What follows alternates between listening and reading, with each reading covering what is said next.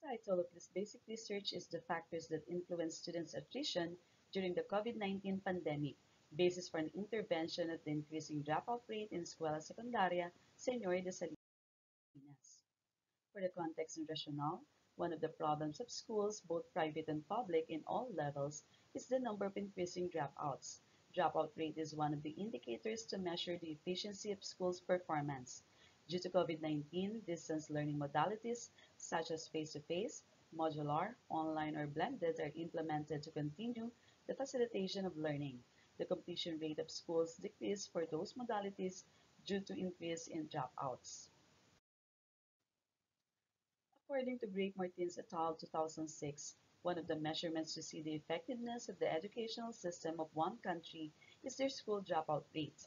Absenteeism and school dropout rates of students are discussed as an important criterion that shows the quality of education in a country.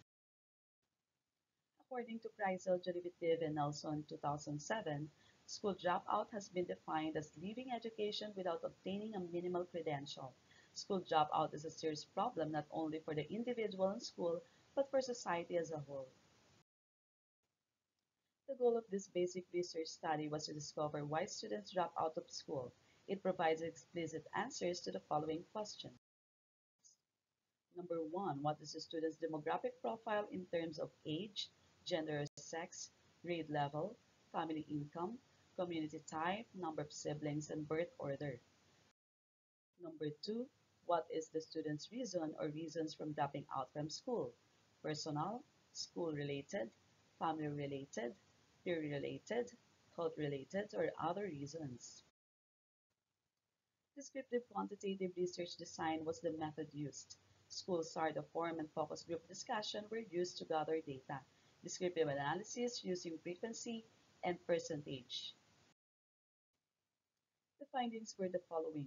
The number of dropouts responded as well as Secundaria Señor de Salinas was highest among students aged 19 years old or 33%. From the table 2 presented the profile students according to gender, majority of student dropout were males or 65%. On the other hand, 35 were female students. Based from the results of the survey, most of the respondent dropouts are from grade 11 with 70%. Table 4 shows that majority of the student dropouts are from low-income families with 70%. From the table 5 below, majority of the respondent dropouts are living in the suburban area with 93%. Presented in the table 6, most of the respondent dropouts are having two siblings or 21%. The table 7 shows the profile of respondent dropouts according to their birth order. Majority of respondent dropouts are firstborn child with 40%. According to the survey's findings, the majority of dropouts cited family-related as the reason for leaving school with 42%. A focus group discussion, or FGD, led by the guidance counselor backed up this conclusion.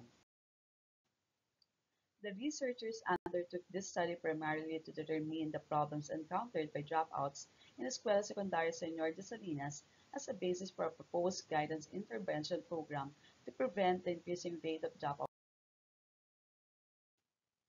It appears that the predominant encountered problem of the dropout students fell on the family-related reason under poverty and followed by the personal factor, which distinguished as lack of interest. The result of this research study will be used as the basis of the intervention for the increasing dropout rate of the students in Escuela Secundaria Señor de Salinas. In the light of the major findings of the study, the following conclusions were drawn. Family factor appeared to be the most prevalent encountered problem of dropouts, which confers the respondents' family situation and financial issues. This implies the importance of family. Being the primary support group of a person, family plays a big role in the totality of an individual.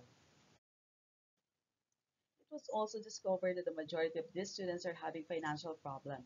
This was also crucial as to why they did not want to go to school since they would rather help their parents generate money in order to cover their daily costs, particularly food.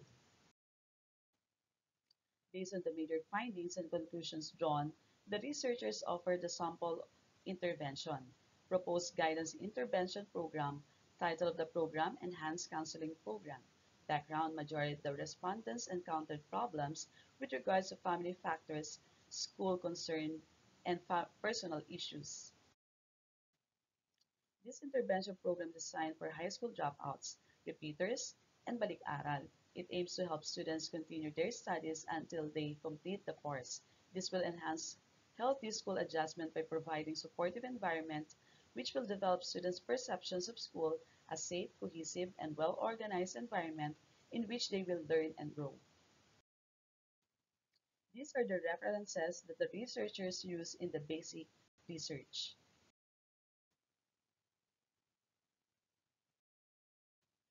Thank you very much.